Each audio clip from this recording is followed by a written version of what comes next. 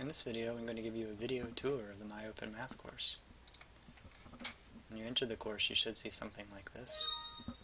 And just that you can click to minimize the announcements so that you can access the folders below. But check the announcements and read the newer ones before you do. Most of the content will be in the folders below, but you can access forums and a calendar in your gradebook from the menu at the top, or on the left. When you're first getting used to the site, you're going to want to go into the Do This First folder. I guess you've already done that since you've watched this video.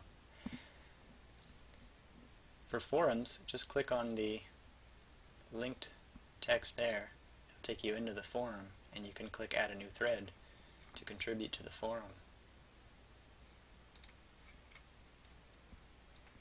Notes such as the Read the Syllabus one just contain information, so make sure you read those. Assessments and quizzes can be clicked on just like the forums.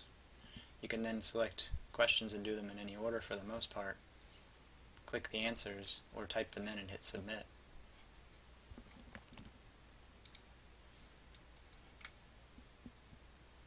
You'll notice that hyperlinks will have special blue font, so you can click on those to get carried out to other sites. Once you've completed the Do This First folder, then go to Course Information. And if you have questions, you can post there. Links for the syllabus and course schedule will be up soon. Links for the textbook are available here. Descriptions of the assignments and structure of the course. Other information. A water cooler forum for various questions on policies and just talking with students.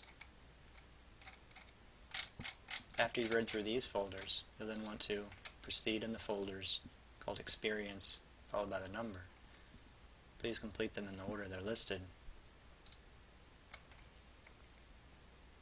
Standard Experience is a title, a purpose statement, learning objectives and performance criteria, then a plan, and then resources.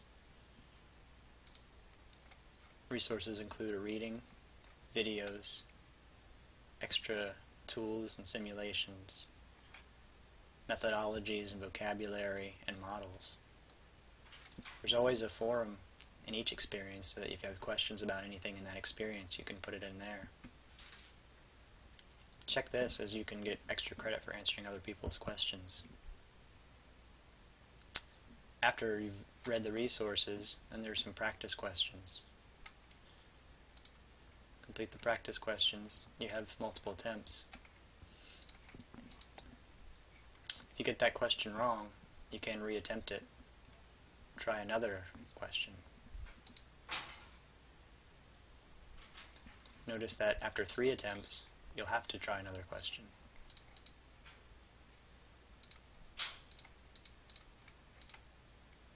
The question was marked wrong. You can now try a similar question and it'll regenerate. You can do this as many times as you like prior to the deadline.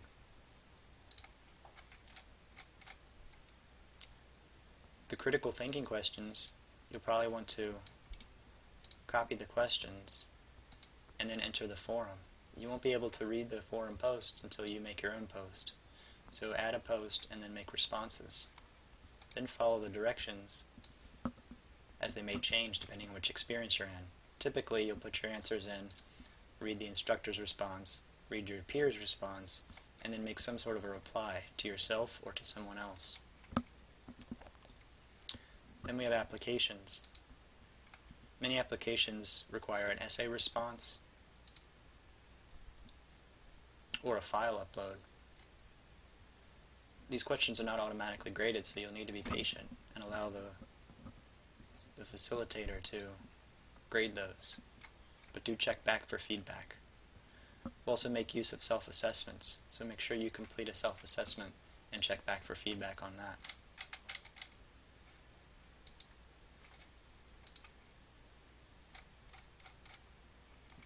Occasionally we'll need data sets.